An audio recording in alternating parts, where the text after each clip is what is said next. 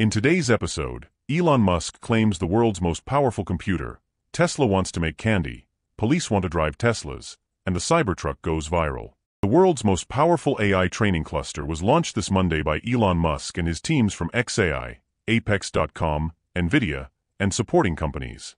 Ironically, this Memphis supercluster started training around 4:20 a.m. local time. What makes this cluster the most powerful in the world? It has 100,000 liquid-cooled NVIDIA H100s in a single RDMA fabric. RDMA stands for Remote Direct Memory Access, allowing multiple computers connected by Ethernet to share data in a low-latency environment. The H100s are a high-performance variant of NVIDIA's GPU, optimized for AI training. In simple terms, AI training involves running trillions of calculations with different variables until the computer does what you want. The more parallel calculations you can run, the faster your computer will reach the final answer. Before we continue, I'd like to ask for a moment of your time. If you're enjoying this content and want to stay up to date with the latest tech news, please consider subscribing to the channel. Your subscription helps us continue to bring you updated information and in-depth analysis. Now, let's get back to the topic. Many xAI employees shared how incredible their journey was in building this system, dubbed the Computing Gigafactory. In a recent interview, Musk said this new cluster took only 19 days to set up.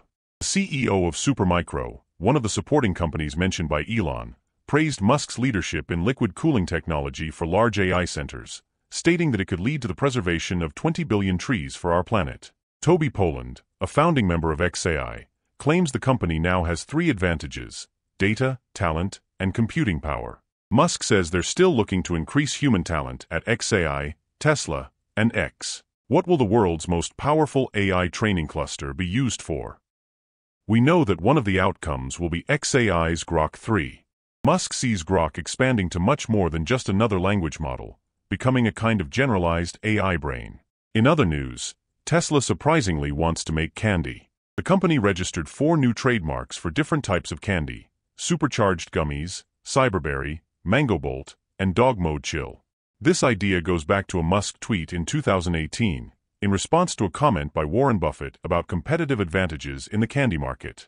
In the field of public safety, Standard Fleet is collaborating with Unplugged Performance's Upfit division to optimize electric police car management.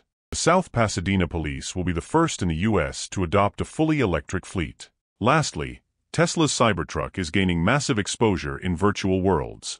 Online gaming platforms Fortnite and Rocket League, both from Epic Games, introduced the Cybertruck into their virtual universes this week.